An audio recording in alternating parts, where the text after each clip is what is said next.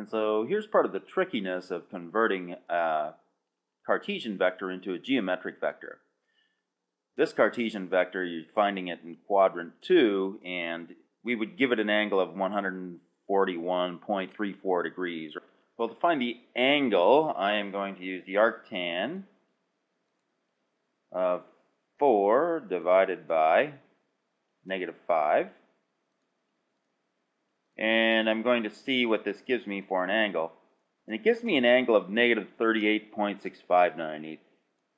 In other words, rather than giving me the quadrant 2 angle, because of the limitations of the inverse trig functions, it's given me a quadrant 4 angle.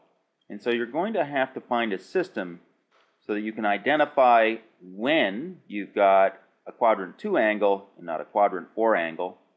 Similarly, if you have a quadrant 3 angle, arctan is going to give you an angle that will put your vector in quadrant 1.